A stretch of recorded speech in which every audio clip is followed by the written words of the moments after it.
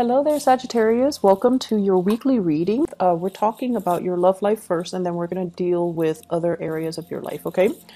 Um, Love life. Let me talk about this. So this is the energy that you're bringing to the table here. We have here the Ten of Pentacles. The Ten of Pentacles usually indicate some type of a committed relationship that might have ended very recently in your life.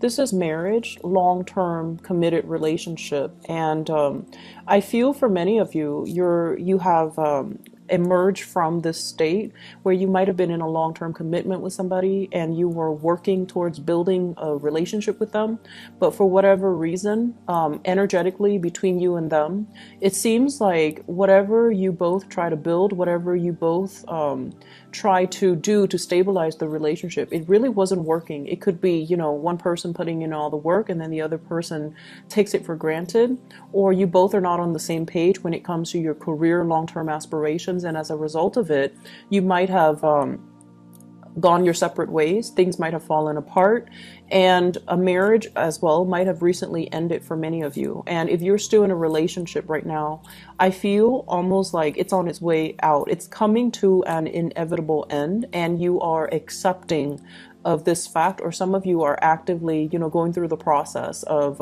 separating yourself or dividing up assets. You might have recently gotten divorced or separated, and now you're at the tail end of just divvying up your assets so that you both can energetically be free from one another. I feel like, yes, there is sadness and remorse associated with this union. And you might have taken a lot of time and a lot of, just I want to say, like, internalizing this energy and saying, was it my fault? Did I do everything I possibly could in this relationship to make it work?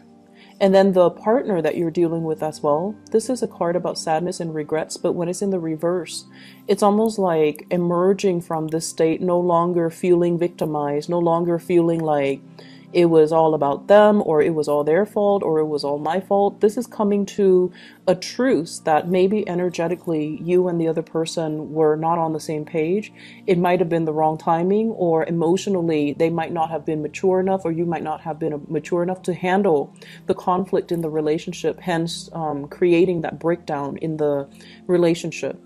But in the reverse position, the Five of Cups basically means taking stock of what we have, learning from past trials and tribulations, and then growing and emerging from it. So coming into a state of more tranquility and more like acceptance that maybe this wasn't, meant for you, and so you're looking elsewhere.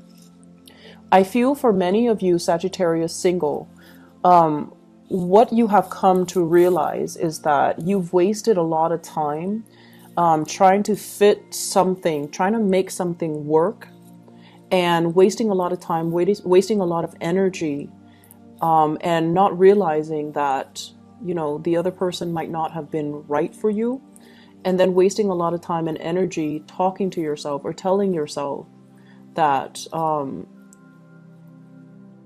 that ultimately what you were trying to build up was going to be, long term and the happily ever after. But then realizing that you might have put a lot of expectations on yourself and then on the other person. And when we try to force things, things don't come the way that we want. If it's meant to be energetically, it should, things should gravitate towards each other. So if it's you and the other person, if it's meant to be, things will flow very, very smoothly. It won't always be, rainbow and unicorns, but at least energetically, you're not going to feel like you're fighting against the tides. So you have come into this sense of renewal where some of you are single and you're just like, I'm just going to be single. I'm just going to be happy. I'm going to, go do my own thing. If love happens to come in at this moment in time, great. If not, I'm not going to force it. I'm going to relinquish control. I'm going to enjoy the moment. I'm going to enjoy new opportunities that come into me. I'm going to find personal enjoyment in my work, in my creative endeavors, in other things that I have going on in my life, and not put so much stock forcing a relationship to come together or forcing a relationship to work when it's not meant to be.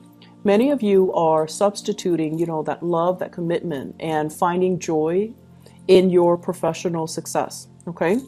This is a card where you are also very visible to the world. Some of you might be online dating or putting yourself out there and, casting your net, or, like just energetically enjoying the single life and enjoying the process of dating, enjoying as well. If it's going to come in, great. If not, I'm okay being on my own because I have a lot of other things that are going for me, and I'm feeling hopeful again. So it's almost like this relationship here really left a bitter taste in your mouth, and I feel like you might have been dealing with an earth sign, Taurus, Virgo, Capricorn. And for that earth sign, between you and that earth sign, no matter how much effort you put in, they just corroded your effort. You might have been dealing with a water sign, Pisces, Cancer, Scorpio, Sun, Moon, or Rising.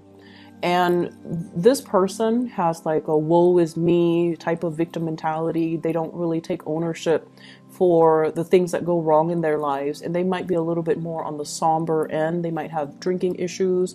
They might also just, they don't have that stick-to-itiveness the way that you do, and they don't really know how to move their life along. And I feel like there has been energetically, like this past relationship, it feels like it really was a big drain on your energy and your financial stability as well. Okay, so if that sounds familiar to you, I feel like you're moving away from it, or you have moved away from it, and you're in a space where you are on your own and you're not really putting all your eggs in one basket, or not putting hopes into the fact that, oh, they're going to come back or we're going to reconcile. You're happy here and you're content and you're on your own. I've done the reading for, the past 2 weeks for you guys, and you guys have really, really good cards. So I feel like you're turning over a new leaf.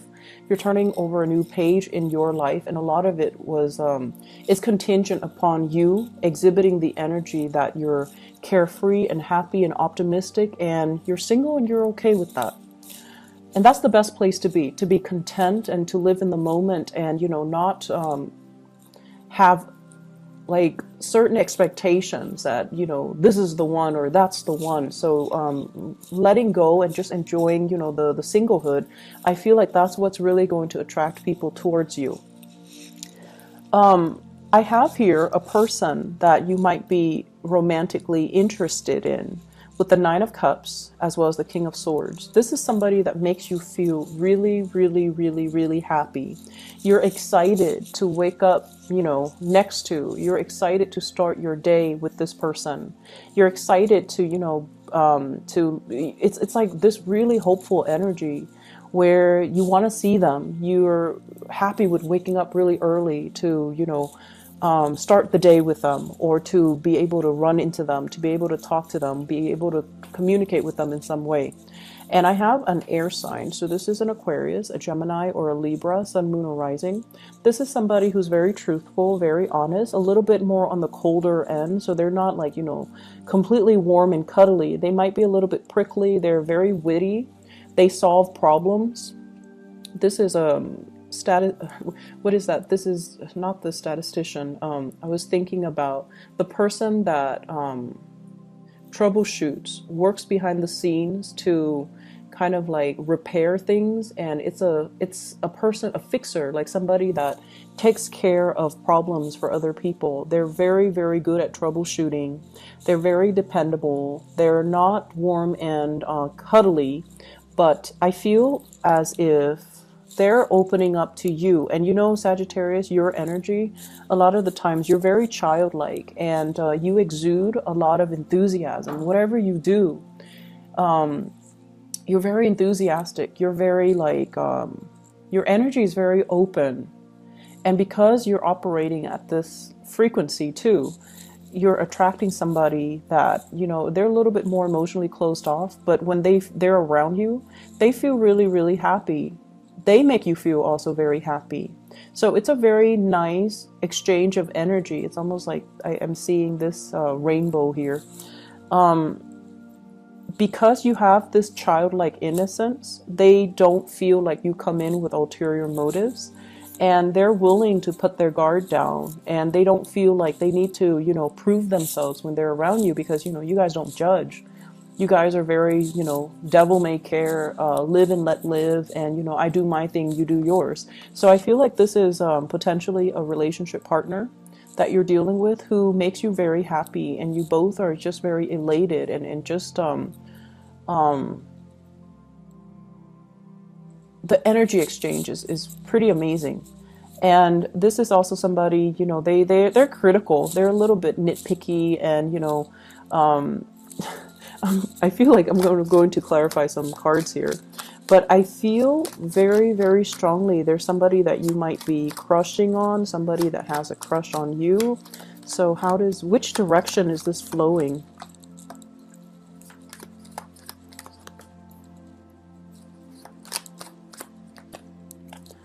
They might have recently left a person as well. They're purging a lot of negative things in their own lives, and I feel like they see you as a very, you know, good breath of fresh air, and they want to pursue this relationship. So I feel as if you've gone through your own, you know, battling your own demons. They have recently maybe a divorcee, somebody that has their own emotional baggage that they're trying to overcome. And as a result of it, I feel like, yes, the energy exchange is really, really strong, but both parties are not really making the moves towards one another because both parties might not be ready, or both parties feel like they don't want to get bogged down into another heavy emotional relationship and, you know, ruin a good thing or ruin this attraction, or it's too early, too soon. Okay, so I feel like you are trying to accelerate some energy, but you're at the same time quite happy and content being on your own. So if it comes, great. If not, I'm just going to, you know, enjoy this moment. So that's really good energy that you're embodying. I feel like this is a very strong soulmate type of a connection. This is kind of like two people having a big sense of responsibility towards one another and wanting to kind of like be there for your partner through thick and thin. I have as well the Ten of Wands, which is like overcoming challenges in the relationship and also making a gesture, opening yourselves up and having, you know, communication that is a lot more responsible, that is a lot less about who's right and who's wrong, but more about, you know, let's get work done, let's make each other happy. So I feel like somebody's really, you're either crushing on someone, they're crushing on you, or somebody's really rocking your world for this week. And I've been feeling it for the past few weeks, so good for you guys. Let's move on to the other areas of your life. Okay, so first of all, we have here the Magician in the reverse. This is coming in as spiritual advice for you guys. And the reason I say that, the Magician is somebody who's learning, who's like looking at or sorting through all the information that is in front of them. And they're trying to make all the pieces fit together.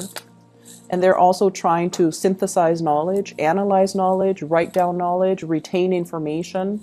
It's a card about mastering, you know, a certain skill, mastering a certain craft, learning by trial and error as well.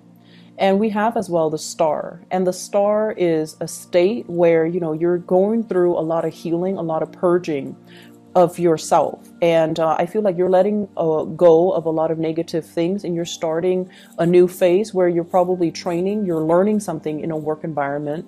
You're also learning from other people. So some of you might be in the medical profession here with the Star. It deals so much with healing. So I feel like, you know, a lot of nurses, people going back to school possibly, or people that are in the helping profession where they're giving away a lot of knowledge to their clients, their applicants, or customers, or whatever capacity you're working in. And I feel like you're very enthusiastic about learning new things, but it's telling you to slow down and make sure you've got, you know, all the knowledge, all the pieces of information that you need before you jump the gun. And, you know, Sagittarius, you're very big picture oriented. Your sign, it's just like working with big ideas and big picture is very easy for you. But when it comes to the nitty gritty details, you don't have the patience to, you know, sit there and tediously sift through all the little technicalities to make sure that everything is, you know, as it should be. So I feel like you're you're going to be jumping the gun. You're going to be possibly making the wrong assessment or headed in the wrong direction in terms of a course of action, in terms of, finishing projects and things like that. So you might as well be pressed for time, juggling, two jobs, two responsibilities, and kind of running yourself ragged. So the important thing is, focusing on self-care. And also, if you're working on multiple projects, make sure that you kind of slow down, review, and proofread everything rather than rushing ahead and, headed like making mistakes or taking on an idea or taking a stance on something and it's built on a faulty analysis. Okay, so the magician is somebody who forms ideas, and I feel it's in the reverse. So you're seeing something not as it should, but you're seeing it in a very idealistic way, the way that you think it should be. And so you run away with that train of thoughts when that train of thoughts might not be reality. Managing your financial situation as well. I see many of you pasting together multiple jobs in order to make ends meet. And I feel as well, it might come on the heels of a divorce and you're starting over. And I feel like you are also looking at two potential income revenue streams or two jobs that you're choosing between. So that's coming through as well. I feel like this is a week for you to kind of like let all the future stuff kind of dissipate and focus on the present moment. Focus on what you have to do, what you have to learn. Focus as well on taking better care of your health.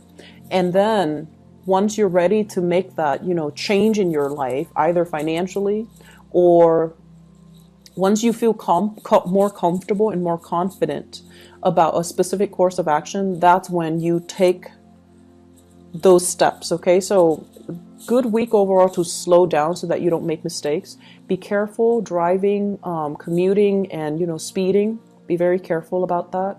And then I also feel like some of you, I see this like really stiff pain in my neck. Like I feel it and it's like inflamed. So getting yourself, some type of either working out, doing a little bit more lifting, like lifting weight so that you can strengthen your upper body. And then I also feel it's almost like your lower body, your legs and things like that, you're constantly on the move. So you're quite healthy, but in terms of your arms, neck, and upper areas, I feel like you need to exercise that a little bit more to kind of balance you out. But at the same time, getting some massage therapy, I feel like that's going to be very good for you and your overall emotional, mental, and physical well-being. Okay, so I hope the reading is helpful, Sagittarius. Take care. Okay, I'll see you next week.